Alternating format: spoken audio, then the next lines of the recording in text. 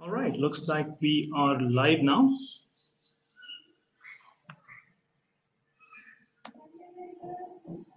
Awesome. As the title says, what we are here to explore is the challenge of jealousy. Why do women feel jealous of other women? Now, I want to begin with a disclaimer that this is something which applies equally to men as well. But the reason why I'm exploring only about one gender is because I work with one gender. And that is why you'll notice that I will also talk about my own example as we explore this further.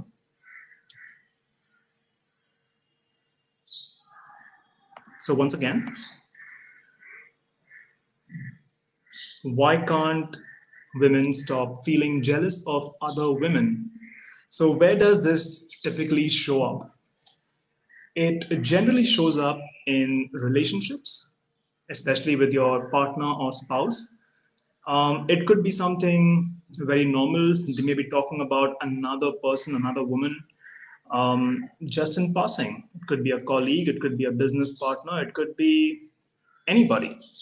If it happens once in a week, maybe you might just let it pass. And if it happens in a row, let's say 2 times in 2 weeks, and if you find your antenna going up and you start asking questions in your head, it might sound something like, why is he talking about her again and again? And what happens with this situation is you might find, if you are someone like that, if you find yourself getting really cheesed off at this, getting pissed off at this, at the mentioning of this person, then this is what is happening inside your mind. Now, just to give you an example, I was talking to one of my clients recently, and she mentioned that when her boyfriend talked about there's another person, she's just a professional in his circle. He spoke about her twice in 2 weeks, and she said, Sunny, when he drops her name, my BP just goes from 150 to beyond 10,000. Now, that sounds funny, but I don't think I would want to be in her shoes feeling that pressure. I'm not sure if that's a very good place to be in, to feel that kind of pressure, just as the mentioning of this other person's name. Now, what are the real dangers of this? Well, people could end up just getting really irritated. So their state of being is upset. They could start even taunting their partner or spouse, being sarcastic in their comments. It could be from very mild to vicious, depending on where they are at in their relationship, or it could turn into a full blown conflict. And any of these things may not necessarily reflect the truth of the matter as it is. Okay. So, what is really happening in the background? So you may notice that a lot of it is just the noise in the mind in the background. And in my line of work, as I've spoken to different kind of women on this subject, as we start peeling off the layers and investigating the problem, oftentimes it happens to be some form of trauma. And where are traumas trapped? In the unconscious mind, in the part of your mind which you're not aware of in your waking state. Okay, it could it could be something from the childhood, a memory, a trauma from a time when you don't even remember, and it may have nothing to do with a romantic partner at all. For example, one of my clients mentioned about that she was able to remember trauma from when she was very young, where her teacher stood her up in the class and really insulted her for not knowing a math problem. When I look at my own issue with low self confidence, it it it came from a time when I was stood up when I was just 9 years old by my class teacher and thrown out of the class, and I was kept outside the classroom for the entire day. My father happened to visit the school on the same day, and I was further humiliated in front of my father as well. So I had forgotten this memory for a long, long time, but the impact of this memory remained as a very simplistic belief, which is what happens with trauma.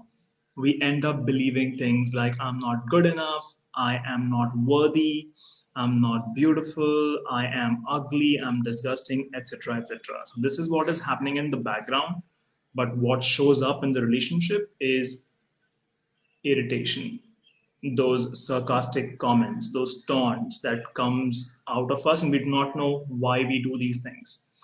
It's funny, it's unconscious, and that's the reason why you may find yourself regretting at times for saying some things. You may even find that after making a sarcastic comment, in a few hours or next day or a few days later, you feel looking back, oh my gosh, I should not have said that. I should not have reacted that way.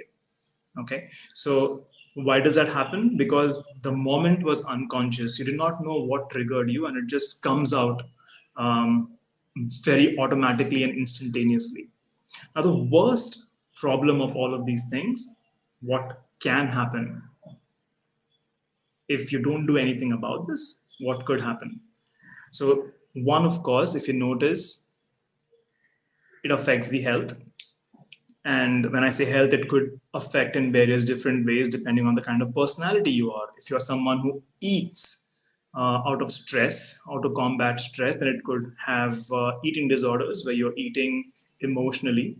It could lead to either losing or gaining too much weight and thus impacting your health badly.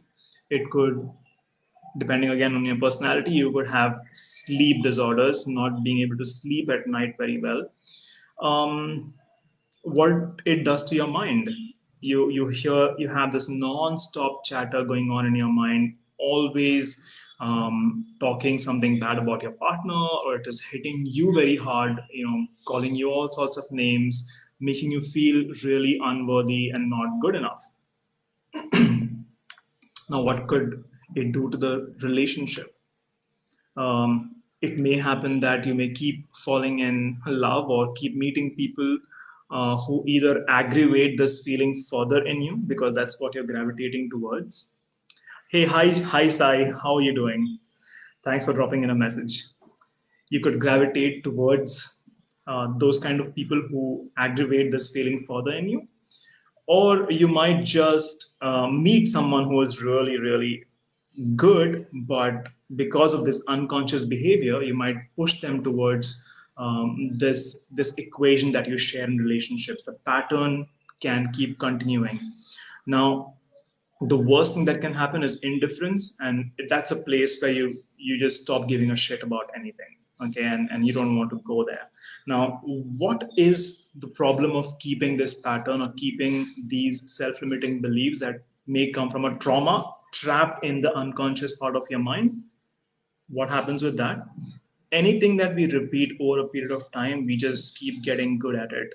And that means that the situation will only keep getting worse if it is not dealt with. Okay, so there you have it. There could be many reasons why we feel jealous, why a woman feels jealous towards other women. But if it is coming from a place of self beating yourself up and going, I'm ugly, I'm not worth it, I'm disgusting, what's wrong with me, or what's wrong with that guy, am I not enough, is my body not enough, am I not looking good, are my boobs not big or small enough, etc., etc. Like all of those things, if you're beating yourself up, chances are that the issue is not at a conscious level. The issue is at the unconscious level, which we don't know what it is, and we'll have to investigate that, dive into it. If the trauma is in the unconscious level of your mind, then the solution also happens there. So there you have the answer to why women feel jealous towards other women. Um, in most cases.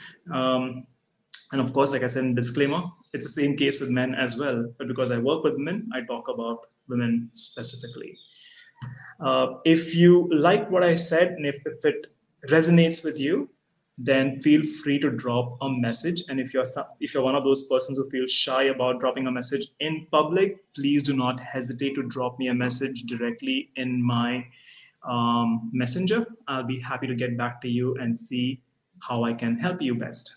Thanks for listening and thanks for checking this out. If this is something which resonates with you and you think that this might help somebody else in your circle, please share it with them. Thank you. Take care. God bless.